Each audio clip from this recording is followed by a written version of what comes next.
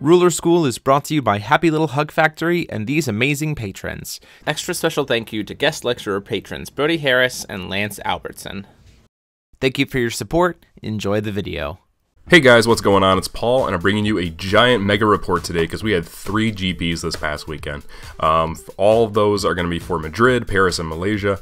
And again, sorry this is also coming out late. Like, I know last week's video was late too. I've been sick as a dog, and so I don't know what's going on, but end of July, beginning of August, not going super well for me. But I'm here, my voice is cleared up, so I'm able to sort of give you this report without any issues. But I just wanted to give you, this is a huge report. This actually took me a long time to put together, so because of that, if you wouldn't mind, go down in the description, subscribe to the channel for more videos like this, hit like if you like the video. That is a huge help for me because that helps me know like what works in this video format and what doesn't. And leave a comment down below. There's always a question at the end of these videos, but if there's anything in the video that gets you thinking, I want to talk to you about it. So go down in the description, hit subscribe, hit like again if you really like this video, and go down in the comments and let's just start having a conversation because there's a lot going on here, and I can't wait to talk to you about it. So first off, let's talk about GP Madrid. So Madrid and Paris are all Rhea block only, or Rhea cluster, because I'm trying not to use magic terminology. Anyway, so yeah, GP Madrid was Rhea cluster as well as GP Paris. So you're going to notice some cards that are not included in the list from Lapis cluster, and that's because, well, they're not allowed. There's also a small change in the ban list that is made for Rhea cluster that is not made for New Frontiers, and that's that Djinni, you'll see it on the screen right now, Djinni is actually not banned for Scheherazade, so you're going to see that card included in the deck list down below. For a lot of Scheherazade lists. It's a pretty strong resonator, and it's something that Scheherazade gets to make use of because of this just different format. But anyway, let's just get into the ruler breakdown for GP Madrid. So there are about 105 people in GP Madrid, so this is a huge, like, Rome size rather, event. So GP Madrid is huge. It's got about 21 Scheherazade players, 20 Gills, 19 time spinning Witch, 11 Kyrix, 10 Tigris, 9 Ayu, 5 Shaylas, 4 Farers, 2 CLs, 2 Imals, and then 2 Rheas. So if you're wondering what the format is going to look like going into the new Valhalla, New Frontiers sort of format, this is kind of a good snapshot of what the meta is going to look like with just Rhea cluster moving into that. So these are probably your top 6 rulers that you want to be looking at playing in addition to any of the new rulers that come out for the structure decks that we're going to be seeing in a few weeks. So just keep that in mind. These are the rulers that you really want to keep your eyes on. Any of these other rulers might get generic support that might help them out a lot. I wouldn't count on it because, I mean, that's generally something that doesn't happen, but just keep an eye on these 6 because you're actually going to see quite a number of these do pretty well in the list that we have going forward. And speaking of lists, here's the top 8 deck lists. These are not gacha logs, but I do have them all down in the description for you in a Dropbox folder that you can just view. It's shareable, you can click the link and just view them all. So if you need to download them, they're there. If that's helpful for you, it's all right there for you. But these are not gacha logs, so they're going to be a little bit easier to see, hopefully. And just a shout out to everyone who helped me compile these lists. They're really helpful to have them in this format. Alright, so first we're going to start off with Lorenzo Brambilla, who actually won the tournament with his Scheherazade list. This is something that you're going to want to be taking a look at, especially if Scheherazade does not get banned by the Force of Will Company. This might be one of the main archetypes, or I guess that's not right, templates is the word I'm looking for. One of the main templates that you're going to be looking at for how to run Scheherazade after Lapis Cluster rotates. Notably, there's no Severing Winds in Final Battle in this list, so she has to rely on things like Viola to do combat tricks, as well as Djinni as a source of removal for other decks. The other thing you're going to notice here is the Elemental Blast. This is something that most people are not running in New Frontiers because they don't need to. But Elemental Blast, and you're going to see it on screen here, It deals 400 to a target resonator, but if you torrent, it does 700 instead, and that's really useful for getting rid of your opponent's puppet makers, which are the other big card that Scheherazade likes to run as a way of just, getting more cards and buffing up your dolls. In general, this is not something that is too foreign for most US players. In fact, I can already hear the groans in the comments section about this list because people don't like Scheherazade in the United States, and probably around the world there's like the sense of we should probably just get rid of her. But regardless, it's kind of refreshing to see a deck that isn't just running like Final Battles and Severing Winds and all these like really powerful cards that we got in Lapis clusters. So this is pretty great.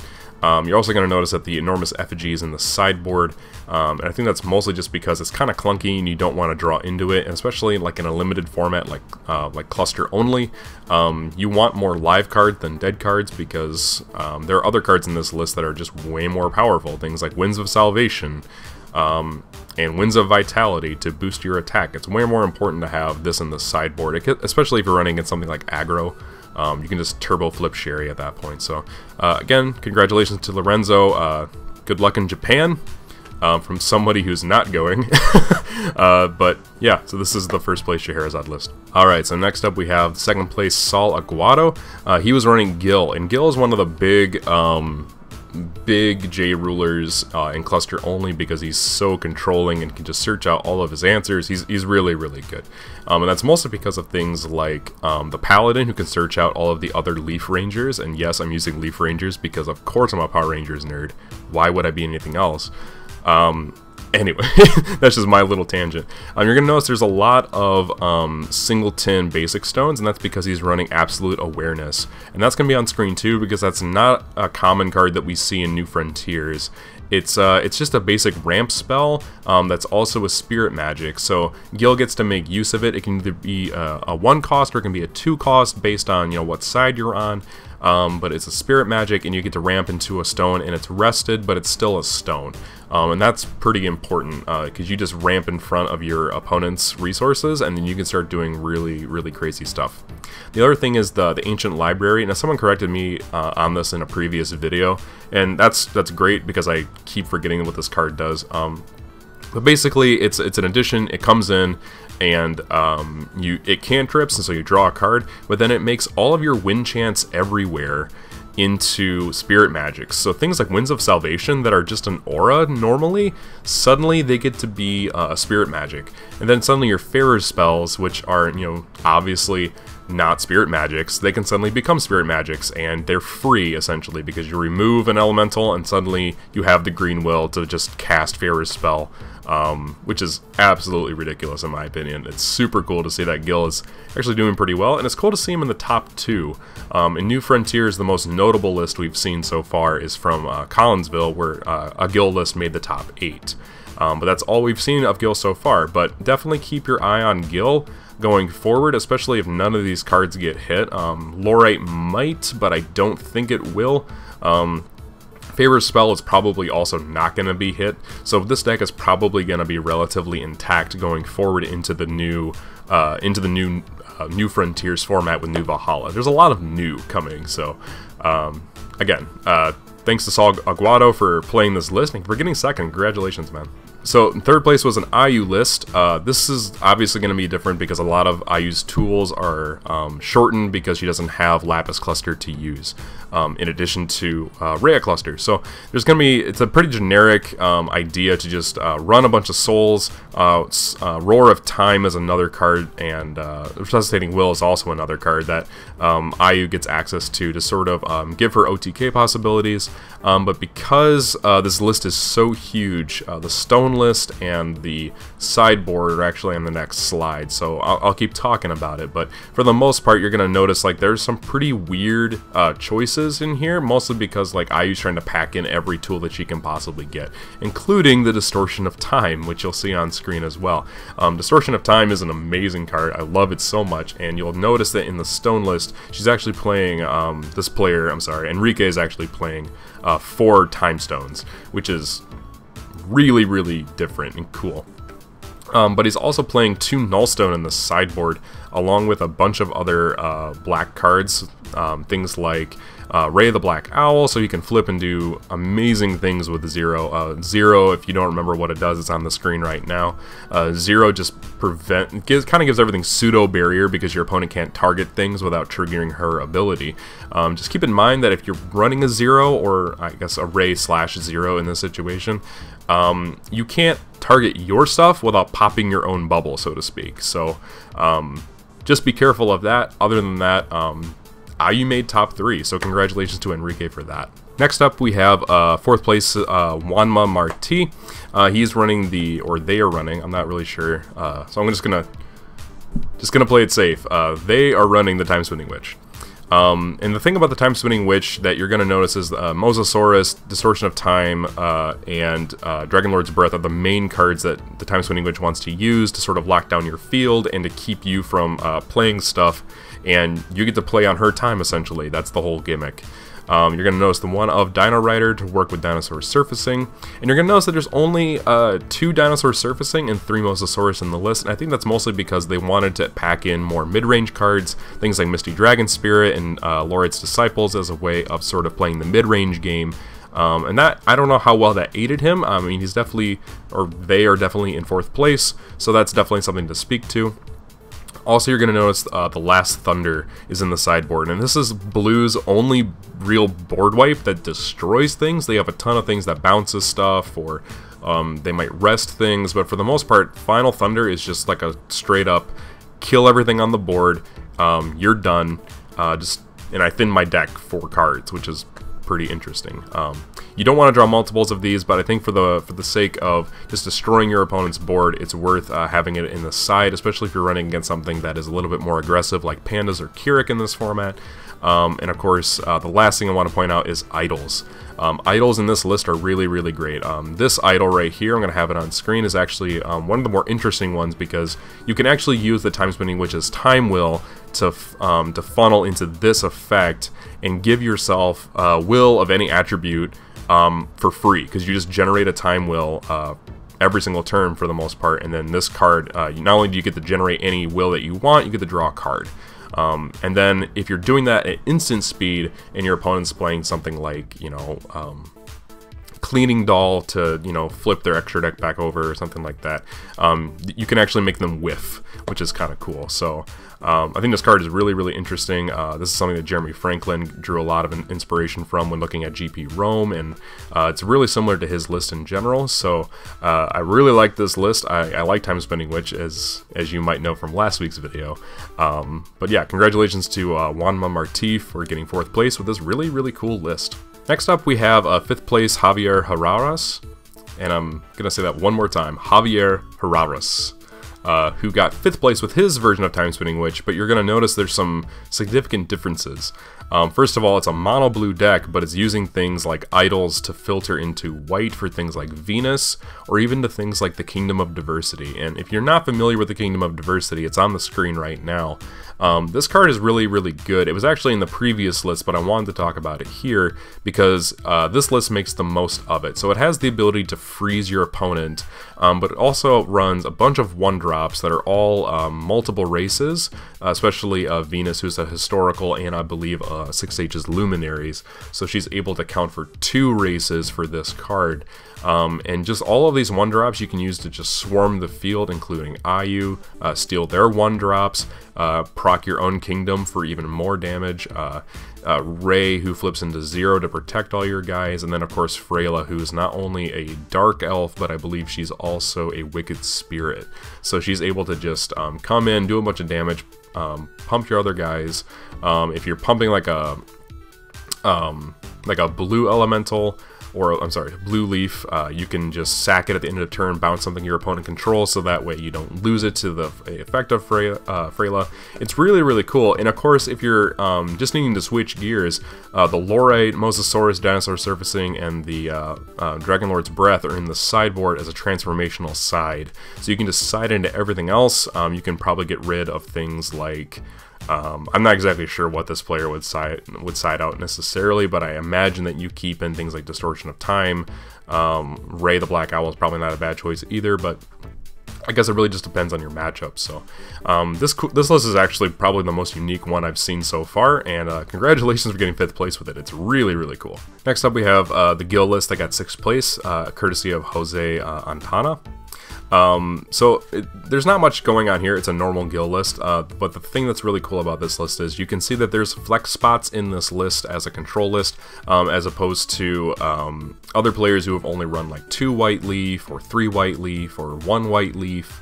You can play a full complement of 4 and the deck still works, or you can play 1 Arrival of the Hero, which is okay because you can side the others, and then of course you can either main board the leaf assassins or side them. You can side glints as a way of like moving into something like getting rid of your vanish for a glint or something like that, or getting rid of your Arrival of the Hero for a glint, depending on what you're playing against. So I think this list is just, you know, it's more of the same, but it really showcases that Gil has flex points. I would say that's the 5th element, white leaf, Arrival of the Hero, and maybe the Ancient Library as well, just depending on what you're drawing. So congratulations to Jose for getting this list into the top 8. And we're just going to keep moving on. Alright, so next up we have Enrico Maria Rustico, who got 7th place with Gil. And again, this kind of just showcases that Gil is just a really flexible ruler in terms of what he can use in his main board. You can use a full complement of white leaves. They're running 3 this time instead of 4, as we saw with Jose's list just a little bit ago. You can play 1 Winds of Salvation, and just keep recycling it with your 4 Ethereal Wind Magic Stones, etc. So this just kind of showcases this, but the one thing I want to talk about in this list is Viola, which he most certainly brought into games 2 and 3 against things like Time Spinning Witch, the Gil matchup, Scheherazade. Like, Viola actually does a lot against those matchups, because not only does she negate Seed of Rebirth for the most part, because you banish her and you remove the targets, and then Seed whiffs, so they get no value for 3 mana. It also allows you to do things like I believe it gives J Resonators flying, but don't quote me on that. I will double check and let you know. But she also is just like a way of like defending, removing things in the graveyard, especially like all the elementals that Gil runs.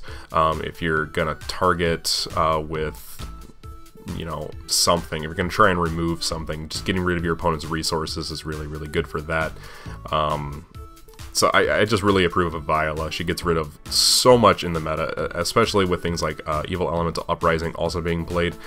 These 2 cards together are probably the reason that we do not see the availability of a Reanimator strategy right now, so just keep that in mind, especially going forward. We do have some Reanimator cards in this cluster that, you know, give us that option, but currently there's no real viable Reanimated strategy because of these cards, and I just wanted to highlight Viola specifically. I think she's really underrated and she's really, really strong to play. So congratulations to Enrico Maria Rustico for his for their 7th place win. And then 8th place was Francisco Jose Diaz, who is running another guild list, and that makes a total of, I believe, 4 guild lists in the top, if I'm right. There was the top 2 and there was the last 3, so that's a total of 4. That's a pretty good conversion in general, in my opinion. Just the fact that Gil is so prolific, he's actually more prolific than Scheherazade, and there's only 1 in the top 8. So that kind of gives you a benchmark of how powerful this ruler is in cluster alone, and it might be something worth looking at when you go into the new cluster if you're playing New Frontiers. So again, congratulations to Francisco for winning, and I think that's all the lists we have today for Madrid, and we're just going to move on to Paris. Alright, so just a reminder that GP Paris, just like GP Madrid, was Rhea cluster only, and that just changes the ban list a little bit. You get to use the Ginny in your Scheherazade list. That's about it. So for the most part, we saw about 63 players turn out for this. Of course, if you weren't in Madrid, you might have been in Paris, or you might not have gone to the tournaments at all. But you're going to see kind of a similar spread to what we saw last time, except there were 8 Rheas in this 63-man event, which I think was really interesting. But anyway, there were 11 guilds, like I said, 8 Rheas, 8 Tigris, 8 Scheherazade, 7 Keurig, 5 Imals, 5 Time Spinning Witch, 4 Ayu, 4 Shayla, 1 Scarlet, one of the new Al-Hamat from the Lost Tome structure deck, and one Freyla, which I thought was pretty cool. Alright, so now we're going to move into the top 8 deck list for GP Paris. And the winner of the event was Federico Sapini. If you remember, he actually won GP Rome with a very similar list, but he also won it with Gil. So congratulations to him. We've seen a lot of Gil lists up to this point. It's pretty straightforward as to what Gil does. I'm not going to go on too much more about him, but just notice that he has the ability to run as many Arrival of the Hero as he wants, as many Fifth Elements as he wants. Ancient Library is only at 2. He actually plays a Wind Blade, which is not only a spirit magic, but it's also an elemental, so it's really similar to the other elemental that is most associated with Gil, Gentle Breeze Elemental. So congratulations for winning the event, and we're just going to keep moving on. Next up we have second place David Doe, who got second place with his Scheherazade list. This is a pretty standard Scheherazade shell for the most part. I mean, he's playing I forget exactly what this card is. I'm going to show it on screen because I just don't remember right now. But this card actually has like multiple modes which activate multiple different effects if you have Legend 5, Legend 3, or Legend 1. The other card I want to highlight here is actually the Shifting Minstrel. And he played 4 of this card, which I think is pretty interesting. It's not a doll, but it is a resonator that with Legend 1 becomes a 5/5. So I think that's pretty interesting that Scheherazade is utilizing this in addition to the Last Audience and some of the other more aggressive dolls. It's pretty cool to see that you know, like a 5/5 is nothing to scoff at, especially as a 1-cost resonator. That's not too bad. It's just a way of like pushing a little bit more tempo in this more aggressive variation of Scheherazade. If anything, they're playing more Winds of Vitality to kind of bump that up and stuff like that. But anyway, this is a pretty standard Scheherazade list. Nothing really more to talk about here, but congratulations to David Doe for getting second place. Next up, we have third place Carlo Drebenstedt, who actually, they topped with Keurig, which I did not think was a thing. I did not understand that Keurig was maybe a little bit more prolific in this meta than originally thought. But for the most part, it's just a straight black version of Keurig. And the reason that you run the Null Stone is because it's really the only black stone that is a true dual stone in this cluster. So I think Null Stone is actually going to be pretty important going forward because you get access to things like Raid the Black Owl for 1, and then of course if you want to play things like Thought Control or Black Tears in the sideboard, you have that option now. The other thing you might notice here is that they're playing the White Leaf as just a way of outlasting probably against things like Control or even against just other Keurig lists or other aggressive lists. It's just a really quick way of just like pitching to gain 600 life. That's pretty solid. And because you're playing the Null Stone, you get access to Majin Dark Elf, which is a really strong 1-drop 6/6. I can imagine that David Doe would have an issue with Majin Dark Elf, even if he's running Shifting Minstrel, because Shifting Minstrel obviously is a 5/5 as compared to a 6/6, but that's where you use your Last Audience and other cards to sort of get around that. However, I don't want to ruminate too much on that. This is a pretty standard rush list, red rush list. They're playing the 1 dragon in case you want the God's Art, or in case you have in case you have issues against blacklists, something like Rhea. They can't touch this card, which is notable. They're also playing Welser as a way of like doubling up all of their spells. So if you spend 5 strength counters to play Ground and Air Supremacy, not only do you get to destroy. I'm sorry, you're not destroying anything yet, but you get to bring out a Pile and then you get to destroy if you want to, which I think is really kind of cool. So this list is really kind of interesting. I think it's interesting that Keurig will still be around a little bit, especially since you get access to Null Stone, which is a red stone for the most part. So just keeping that in mind, Majin Dark Elf is a really strong red resonator. So congratulations to Carlo for getting third place, and we're just gonna keep going forward. Next up, we have fourth place is Roman Stark getting fourth place with a Gil deck, which is pretty cool. Again, Gil is probably one of the more prolific rulers. The one difference you're going to see here is he's actually main boarding Disciples in the main board, and then he's also using Ultra Awakening as just like a win button, which I think is totally fine. I mean, it's a plus 2,000, so that's pretty hilarious if you can get it off and make it happen. But then he's also playing the Blooded Winds in the sideboard as a way of just sort of wiping the board on your opponent's side, or giving -6/-6 to your opponent's board, which might wipe it. And because you're just passively gaining mystery counters from Gil Lapis, I don't see that as a bad idea, especially since you don't have Final Battle. So congratulations to Roman Stark for getting 4th place. Next up we have 5th place Lee Sang-Pyab, getting 5th place with his Scheherazade list. For the most part, this is again just a standard Scheherazade list. They're main boarding Enormous Effigy, the variant version. Of course, again, there's Viola in the main board, which is basically just another clone copy of Doll Audience, but it pumps everything and gives it symbol skills and stuff like that, so that's useful. And then they're not main boarding it, but they're definitely sideboarding some Rachels and Null Pages, which I think is, you know, definitely something that Scheherazade can do. Rachel, I think, is pretty good in the list. Not only does she disrupt your opponent's tempo, but she also gets to search out any of your answers in the main board, especially if you have trouble getting to your Puppet Makers, or your Lorites, or your Lorites Disciples, things like that. So it's pretty cool to see this in the sideboard, as a way of sort of dealing with the control matchup. Congratulations to Lee for getting 5th place, and we're just going to keep going. Next up we have 6th place Julia Happel with her Keurig list. This is a pretty standard, we've already seen a list very similar to this. For the most part, it's just plug all your guys, swing with your guys, and disrupt your opponent's plays with things like Thought Control in games 2 and 3, as well as Black Tears. And one of the more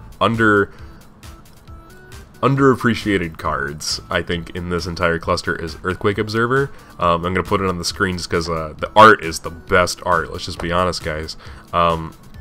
Anyway, Earthquake Observer, if your opponent is playing something like a control list and they're trying to hamper your plays with things like Winds of Vitality, or, you know, they're casting things on your turn, they become a +2/+2 with Barrier, and those effects stack. So if your opponent plays multiple chance at quick cast speed on your turn, they're just making your guy even bigger.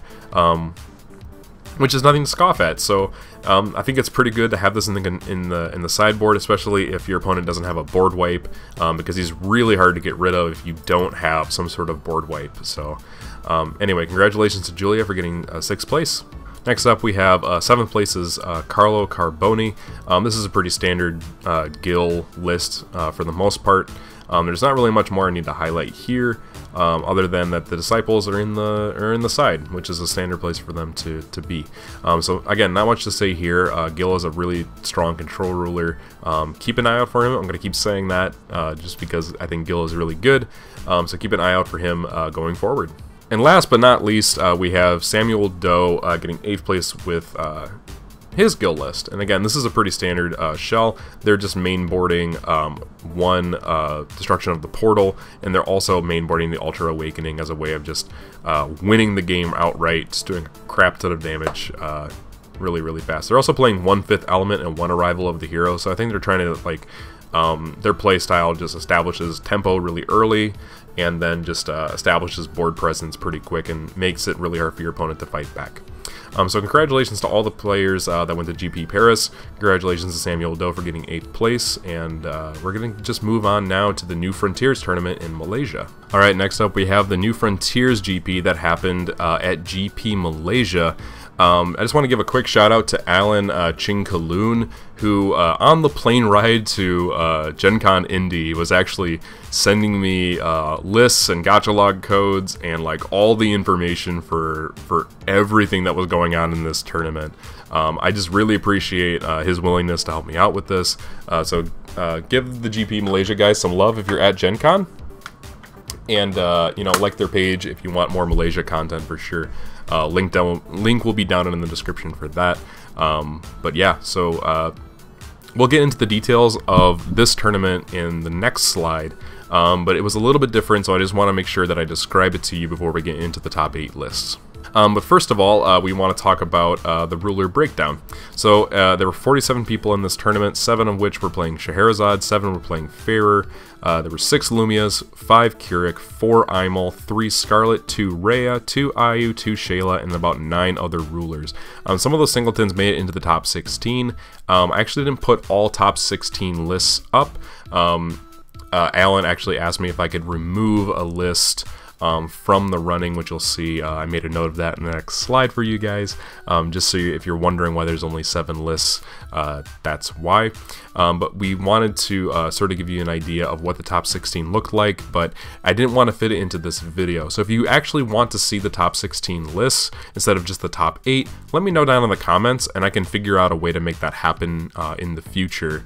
And we'll add them to the description if you guys really want those lists. There was like a flute list and a few other lists that were really, really cool. So if you want that, let me know down in the comment section down below, and I'll make sure to, you know, interact with you guys around that. So yeah. Alright guys, so here are the top 7 deck lists from GP Malaysia. These are all going to be ranked by the day 1 seed after Swiss, but Alan wanted me to let you know that players were randomized for top 16 into draft, and they were put into 2 different pods. So you had 8 people in one pod and 8 people in another, and then the top 4 from each pod would proceed to the top 8 and compete.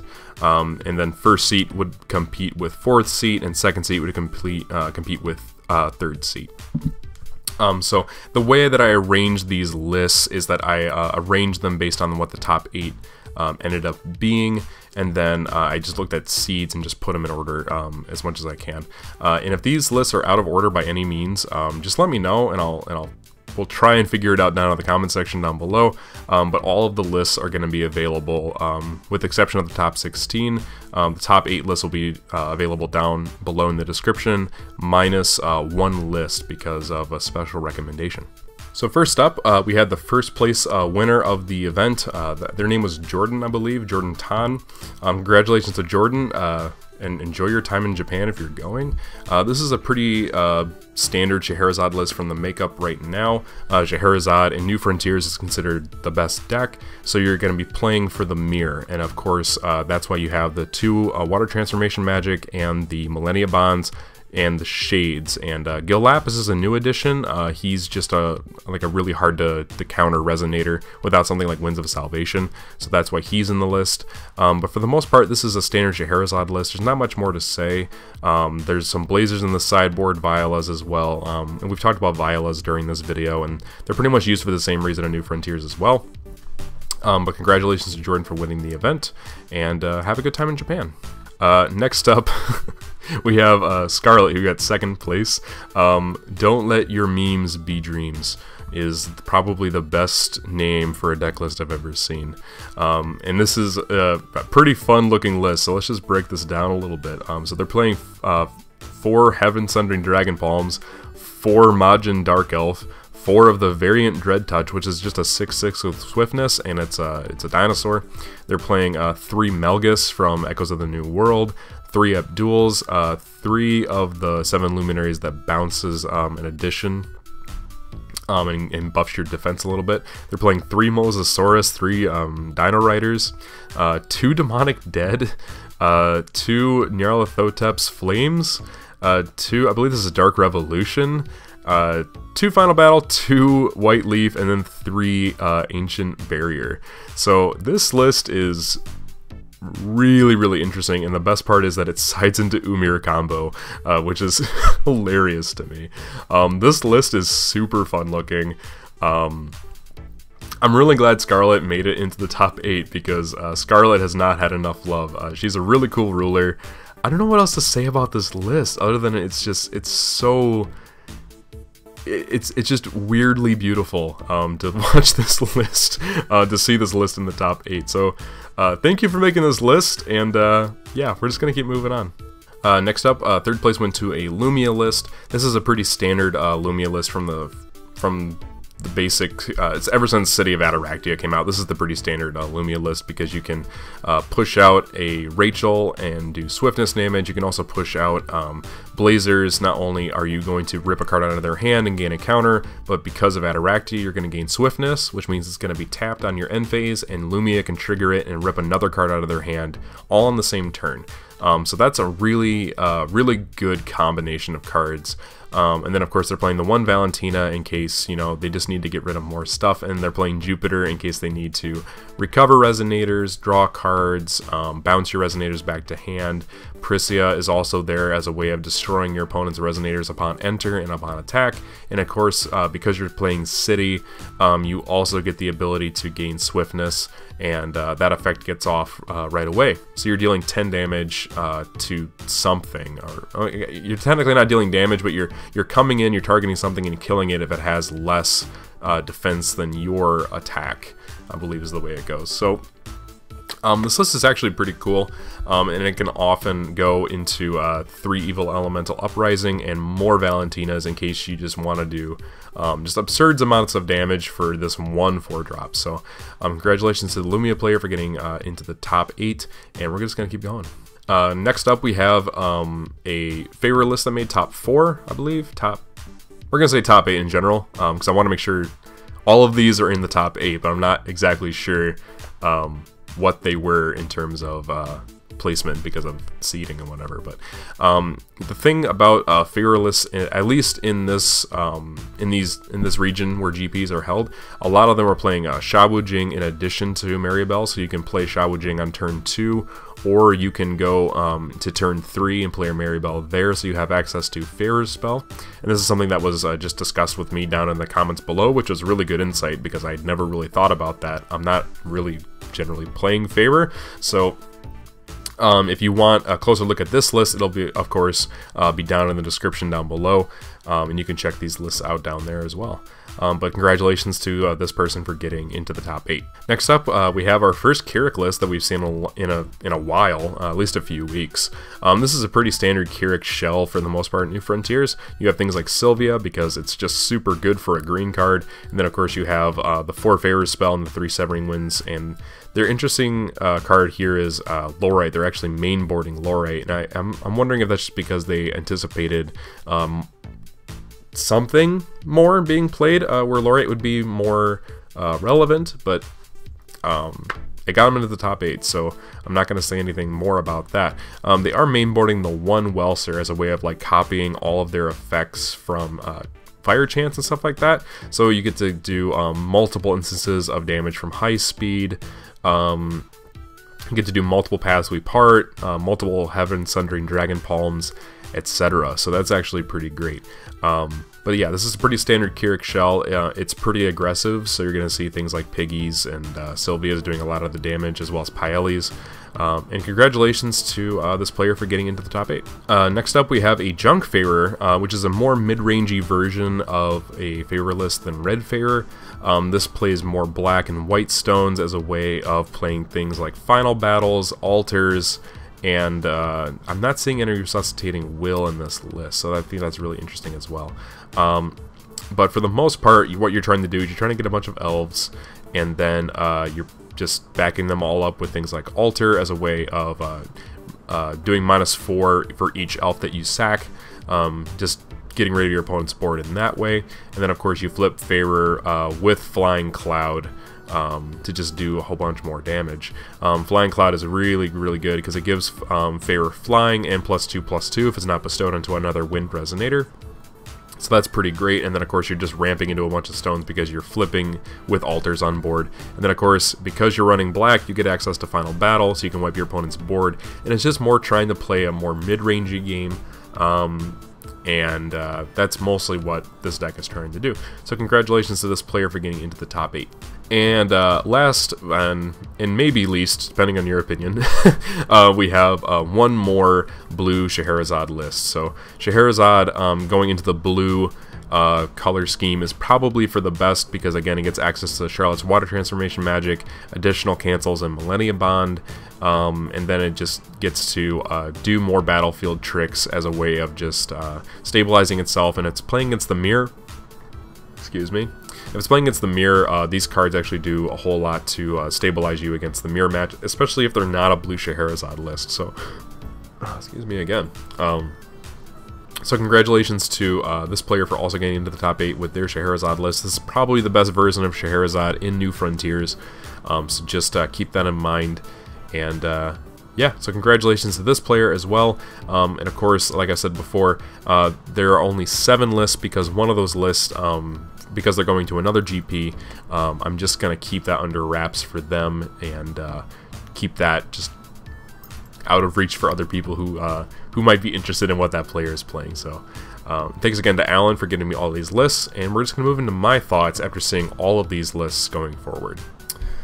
Alright guys, now we come to my favorite part of these videos, which is where I get to just sort of like ruminate and think about what these GPs sort of reveal about the meta or about where the game is going.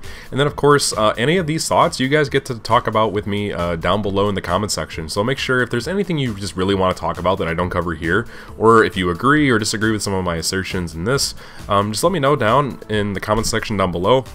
I'm more than open to learning about this game, so it really helps me to learn more when you guys talk to me about stuff. You might have insight that I don't have, so just throwing that out there. But anyway, let's just get into my thoughts. So first of all, I can happily say that Kirik is not just gone, you know, post-rotation. I think it's pretty great that we get to see a black variation of the list. To be completely honest, I think the green version of the list, and you know, this might be something everyone agrees with, but the green version of the list, with all its cancels and just being able to push through on its aggression, it just seems a little linear. This seems a little bit more fun, because you get to play things like Welser, and Ray the Black Owl, and Freyla, and the Majin Dark Elf, and the Nullstone, so you get to play things that are a little bit more control-y, so it kind of skews more mid-range aggro.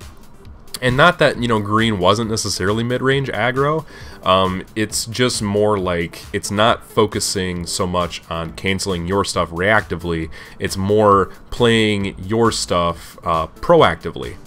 So I like things like playing Ray, playing Thought Control in games 2 and 3, things like that. Command of Life and Death is also another card that you could potentially play in this list. I don't know if you would want to. That might mean that you're playing more of the Ray than you want to. You might be playing other things more than you want to, but either way, I just like this idea. It just gets my brain thinking in a different way, and so I'm really glad that Kirik is like more present, and it's more black than it was than it is in New Frontiers. So that's pretty great. Alright, next up in 3, 2, 1, you guessed it, Gil is the #1 list that I'm looking at going forward. I think Gil is, if Scheherazade does not get banned, Gil is probably a really good answer to her in the control match. Not only that, but Time Spinning Witch, Tigris, IU, and some other aggro decks are also possible answers to it, but I think Gil is just really, really consistent. He gets really good resonators that can't be cancelled, like Inheritor of the Stars Gil Lapis. He gets really strong cards in Leaf Paladin that just add all your elementals to hand, turning on your 5th element card. Winds of Salvation in combination with Ancient Library, Lorite, and Ethereal Wind Magic Stone is a really good combination. You remove... You play the Ancient Library, you remove Winds of Salvation after it's already been used with Lorite, and then you just bring it back with Ethereal Wind Magic Stone, and then you're not behind in stones because you're moving ahead with things like Absolute Awareness. And then of course you're producing Will on your Ruler and J-Ruler side, so it's really not that big of a deal to lose 1 Magic Stone to get back a really prolific spell like Winds of Salvation. So I think Gil just has a really good set of really strong cards. Especially with the ability to just use Lorite the best out of any ruler in the game currently. I think Gil is, you don't want to sleep on this ruler. If you're not playtesting him already, you probably should be if you're looking forward to the New Frontiers meta that starts after September. I know I'm going to be testing Gil a lot just to kind of get an idea of like how he runs and how he plays. I just need to get into the mind of this play style. Because Gil can be kind of difficult to use because of all the tools he has to offer. So, again, just keep looking at Gil. I think he's something you're going to want to look at. I already kind of harped on Time Spinning Witch a lot last video, so I'm not going to talk about it too much in this one. But Gil is definitely the ruler alongside Scheherazade and Time Spinning Witch and Kirik and Tigris that I think are going to be really good. So I think I mentioned in my GP Rome video that the real benefit of seeing cluster events like GP Rome, Madrid, and Paris, is that we kind of get a sense of like what half of the meta is going to look like going into the new Valhalla, New Frontiers format. I think because we're losing things like Lumia, Dark Tree, and a few other cards like Fox, we got to figure out the meta again, because every rotation's a huge meta shift. And I think right now, just based on the events that we're seeing, without any cards being revealed to us from New Valhalla quite yet, we're seeing sort of like two tiers of play. So the top tier is control lists, things like Scheherazade, Guild Gifted Conjurer, and then the Time Spinning Witch, who all of these are running green, and green is probably the best color in Force of Will, period, just because of all of the cancels and the flexibility in what you get to use in that color scheme. Mostly, a lot of those are Spirit Magics.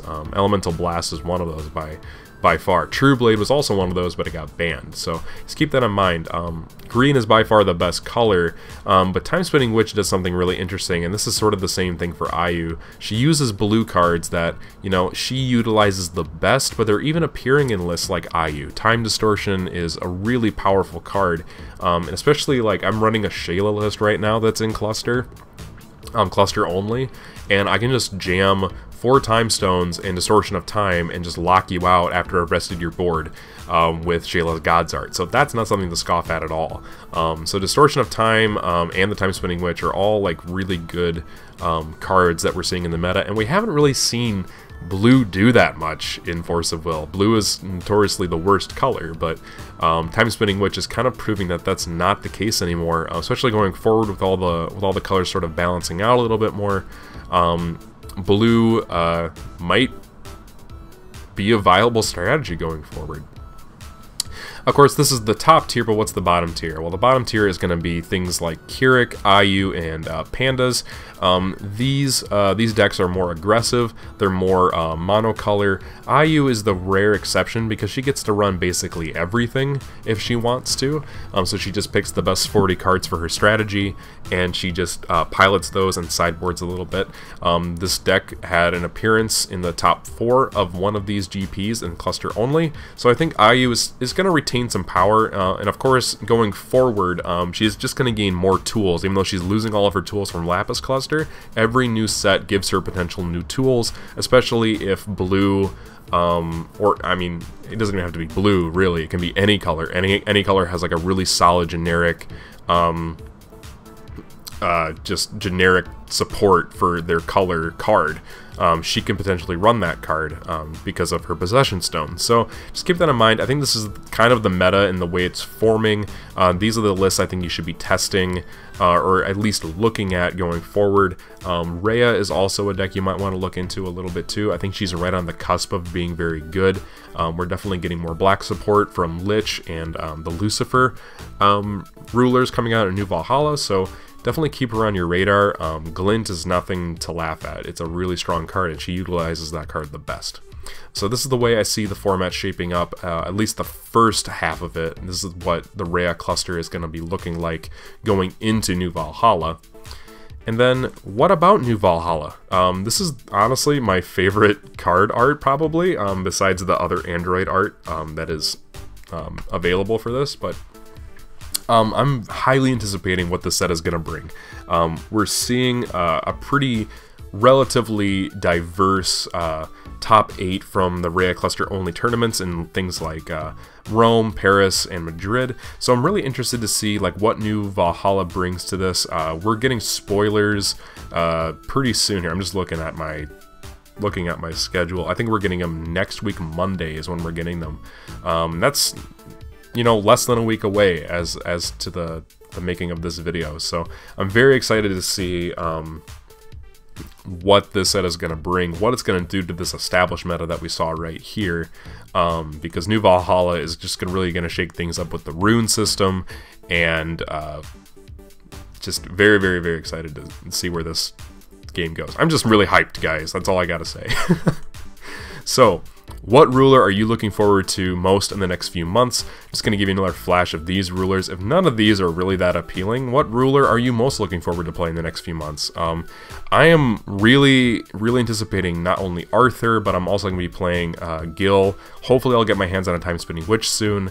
Those three rulers are really the rulers that are piquing my interest right now. I haven't seen what Arthur and the Knights of the Round Table androids do exactly, but just from the flavor alone, I'm probably going to really enjoy those. But let me know what you guys think down in the comments below. If there's anything you need to correct in the video, because I just, have my information a little bit off, let me know down there as well. It really helps the community stay on track. So definitely, if you have something that needs to be corrected down in the comment section down below, please do that. Otherwise, I'll see you guys down there, and I'll be talking with you guys.